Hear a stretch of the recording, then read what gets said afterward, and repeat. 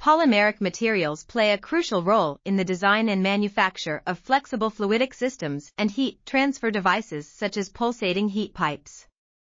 To select the most appropriate polymeric material, a comparative hybrid multi-criteria decision-making (MCDM) model was developed.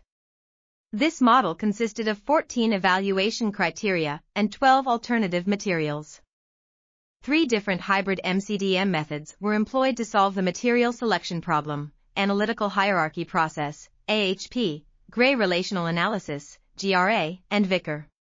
The results indicated that PTFE, PE, and PP were the most suitable materials for the fabrication of flexible pulsating heat pipes. Additionally, Spearman's rank correlation coefficient was calculated to compare the ranking results from the 3 hybrid MCDM methods. The results revealed that all 3 methods produced consistent rankings, indicating that they are reliable and accurate. Furthermore, the study supports the use of MCDM techniques to rank material choices and enhance the selection procedure. This article was authored by Muhammed, Ordu, and Oguzhan. We are RTCLTV, links in the description below.